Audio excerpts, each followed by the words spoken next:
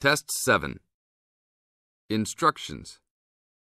You will hear a number of different recordings, and you will have to answer questions on what you hear. There will be time for you to read the instructions and questions, and you will have a chance to check your work. All the recordings will be played once only. The test is in 4 sections. Write all of your answers in the listening question booklet. At the end of the real test, you will be given 10 minutes to transfer your answers to an answer sheet. Now turn to Section 1 of your booklet. Section 1. Listen to the telephone conversation between a student and the owner of a paragliding school and answer the questions 1 to 7. Now you have some time to read questions 1 to 7.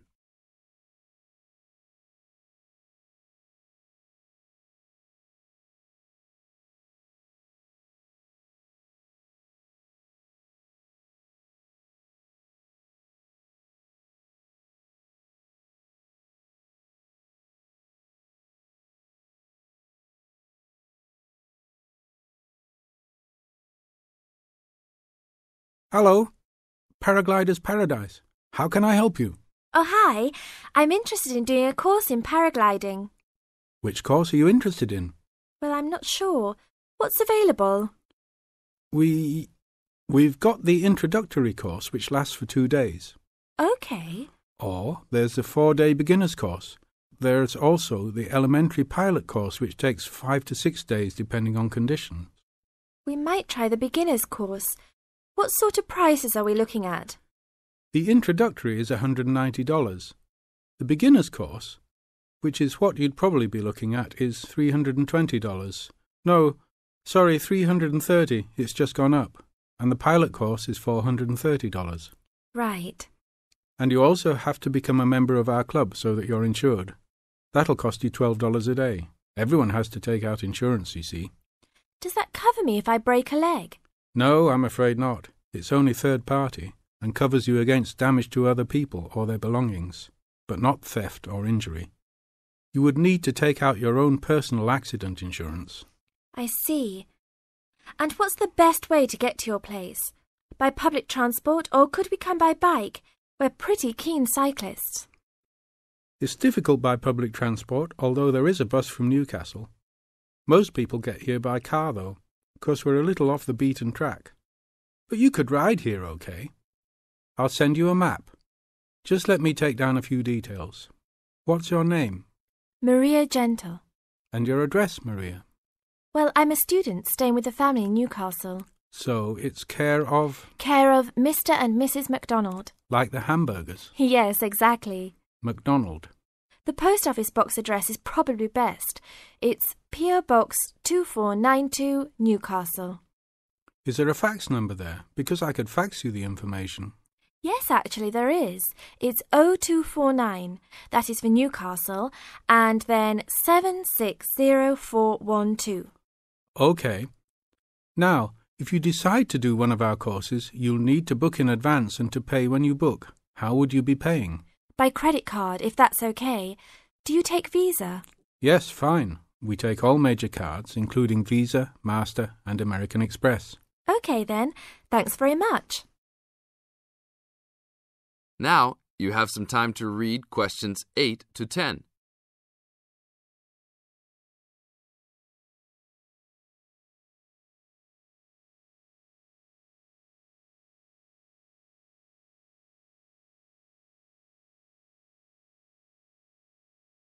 As the conversation continues, answer questions 8 to 10.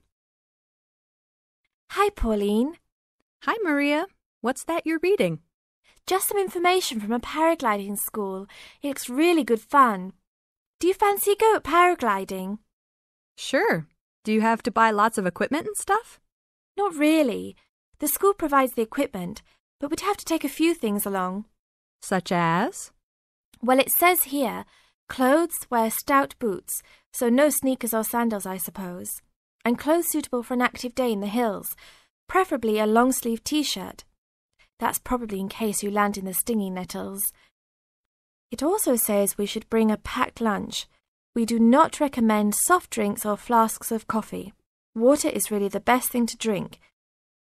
We'd also need to bring suntan lotion and something to protect your head from the sun. Okay, that sounds reasonable. And where would we stay? Well, look, they seem to operate a campsite too, because it says here that it's only $10 a day to pitch a tent. That'd be fine, wouldn't it? And that way we'd save quite a bit because even a cheap hotel would cost money. Or perhaps we could stay in a bed and breakfast nearby. It gives a couple of names here we could ring. I think I might prefer that. Hotels and youth hostels would all be miles away from the farm, and I don't fancy a caravan. No, I agree. But let's take a tent and pray for good weather. Okay, let's do it. What about next weekend? No, I can't. I'm going on a geography field trip. And then it's the weekend before exams, and I really need to study. Okay then, let's make it the one after the exams. Fine. We'll need a break by then. Can you ring and... This is the end of Section 1. You now have half a minute to check your answers.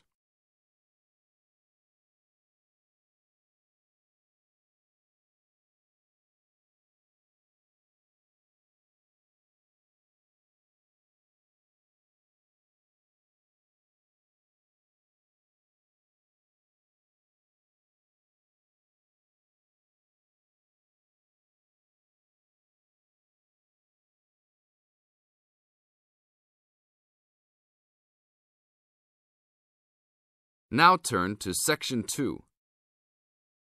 Section 2. You are going to hear an interviewer who is interviewing Alan.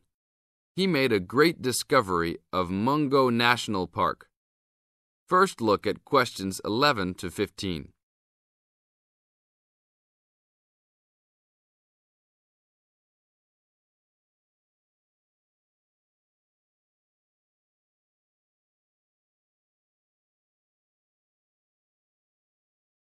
As you listen to the first part of the interview, answer questions 11 to 15. An event occurred in 1996 over a period of 3 days that attracted considerable attention at the time and led to a new find in Mungo National Park, which is the focal point of the Willandra Lakes World Heritage Area in New South Wales, Australia. I talked to Alan Moore, the organizer of this trip, about his experience. Alan, what was the purpose of your trip? Well, as you know, I love the outback and lead tours of people wanting to go into more remote parts of the country. However, I thought it was time for me too to have a holiday. So I packed up my family and we went to Mungo National Park. Why did you choose this location? It holds a record of Aboriginal life stretching back over 40,000 years. And of course, I wanted my young kids to be amazed by the main feature of the park, the remarkable Walls of China, as they're called, where wind and water erosion have exposed this long history. I see. What was the weather like? It was unusual for that time of year. The rain was just one continual downpour after another. We were always soaked to the skin. So we decided to cut our holiday short and only stayed 3 days in the end. However, it was eventful. The obvious problem was to get back to the nearest town, a small place called Burunga. But the dirt roads out there are always impassable after rain, so we settled down for a long, wet wait in the park. We didn't really mind because the scenery was so interesting. However, the kids wandered away without our noticing, and eventually we realized they must be lost. So we used our two-way radio to contact the park rangers and the police, and a helicopter was sent. Luckily, the kids were found within a few hours, but they'd made an important discovery. Now look at questions 16 to 20.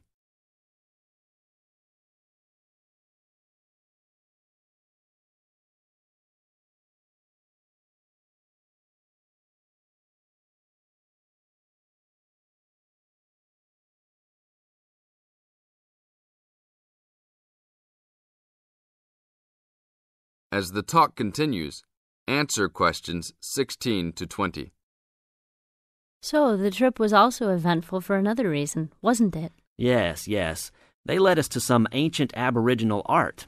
The kids had taken shelter in a very small, low cave that was difficult to see from the outside. We were lucky to have another family camping in our location.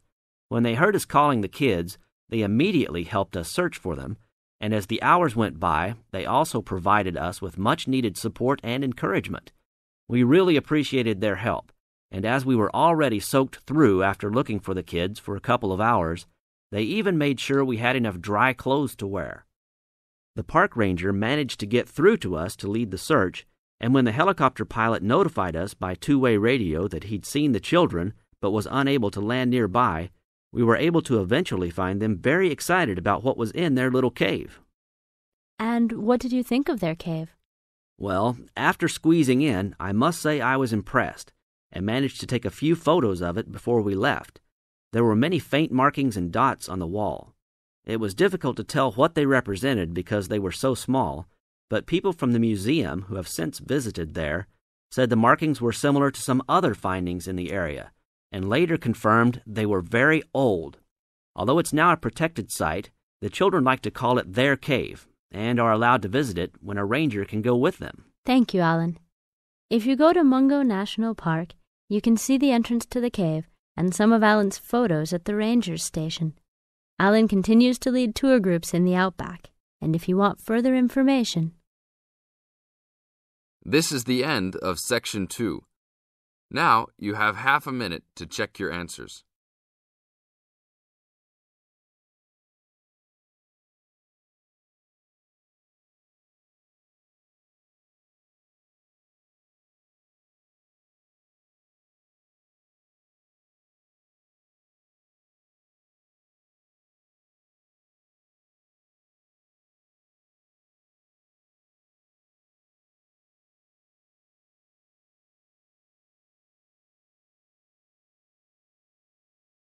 Section 3. You are going to hear a conversation between Sally and Ben. They are new college students. You now have some time to read questions 21 to 25.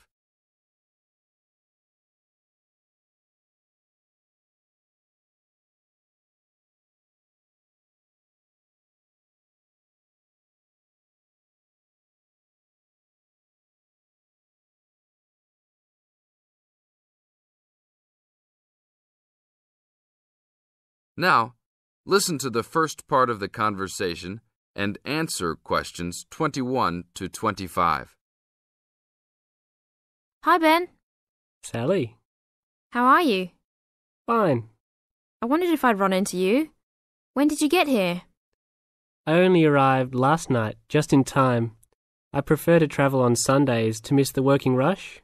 I suppose you arrived in plenty of time. Oh, I've been here for 4 days now, so it must have been Thursday that I arrived. I like to have a good chance to look around and settle in. I should have come earlier too. I'm hoping to get a part-time job. Well, you've no time today, I suppose. Do you still plan to be an architect? Yes, it's what I've always wanted to do. And you were planning to do economics, weren't you? Yes, I was, but now I've decided on psychology instead. How many textbooks do you have to get? I've been given this long list, and I'm sure they'll cost a fortune. See? That looks a lot. It's longer than my list. Well, it's 14 all told. So I might use library copies instead of buying some of them. What about you? I'll probably buy the whole lot of mine because I only have 5 on my list, although I'm sure there are many more I'll have to read. Luckily, we don't have to read them all straight away. Have you got your class timetable yet? It came with the book list. When do your lectures start? Tuesday. That's tomorrow. How about yours? Oh, I've got an extra day, the day after yours start. Now you have some time to read questions 26 to 30.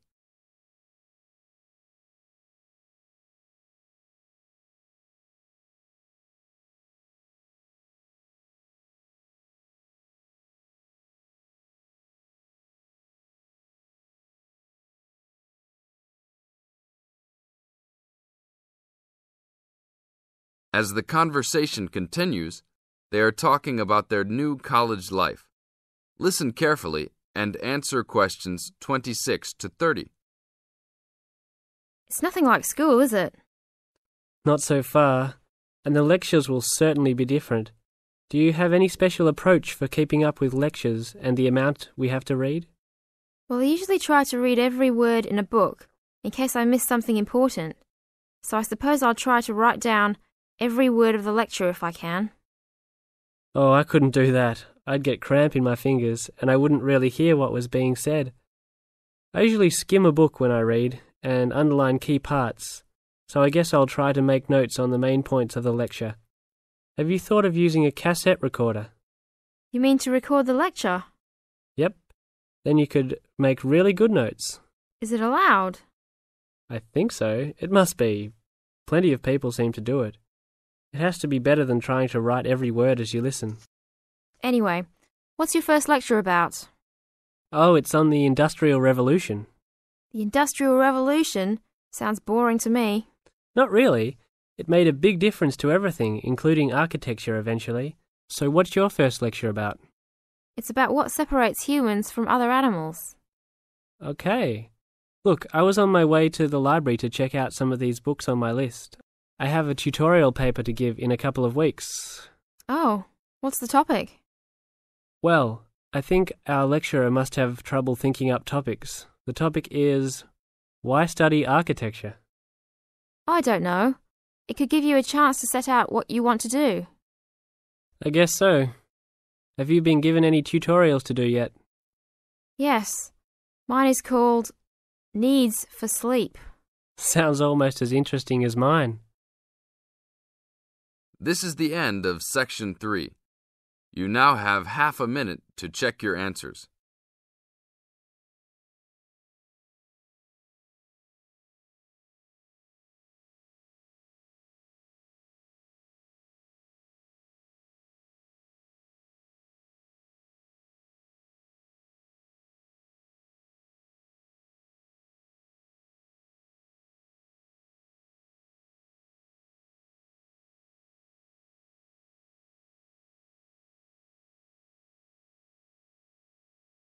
Now turn to Section 4. Section 4. In this section, you are going to hear a talk introducing the courses and entry requirements of the Department of Psychology.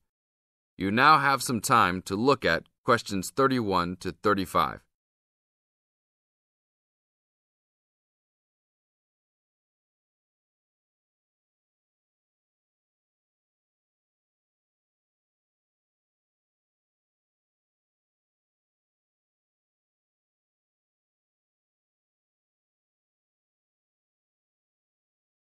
Now listen to the first part of the talk and answer questions 31 to 35.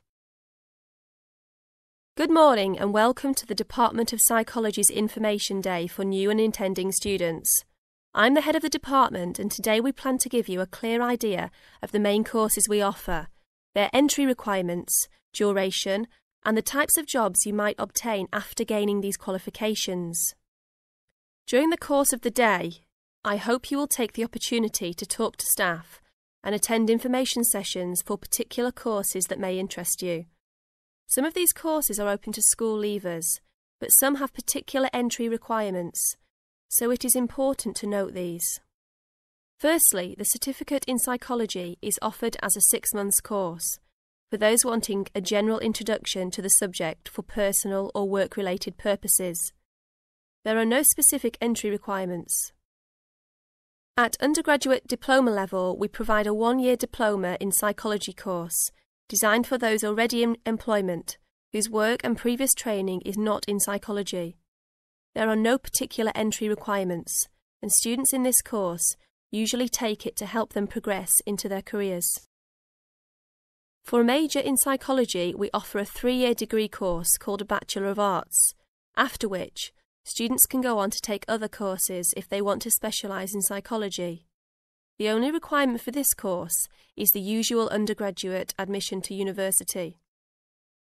Now, for the more specialised courses in psychology, we offer a master's degree to be taken over 18 months. This can be by research or coursework, but entry to this programme is only through first gaining a degree in psychology.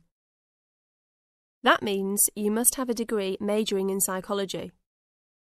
And lastly, for those wanting clinical qualifications at postgraduate level, We offer a diploma in clinical psychology over a 12-month period, usually called Clinical Psychology Diploma, for short. The minimum entry requirement for this programme is an appropriate honours degree. Now look at questions 36 to 40.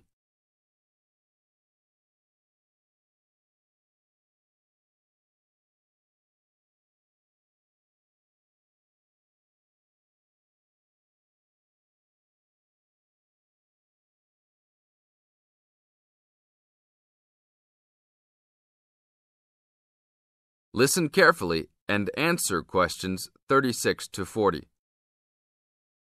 Now, it's also important that you have some understanding of the types of work these courses can prepare you for, and it's useful to know the relationship between the work you might do after you complete the course and the work of others who have studied different courses in psychology.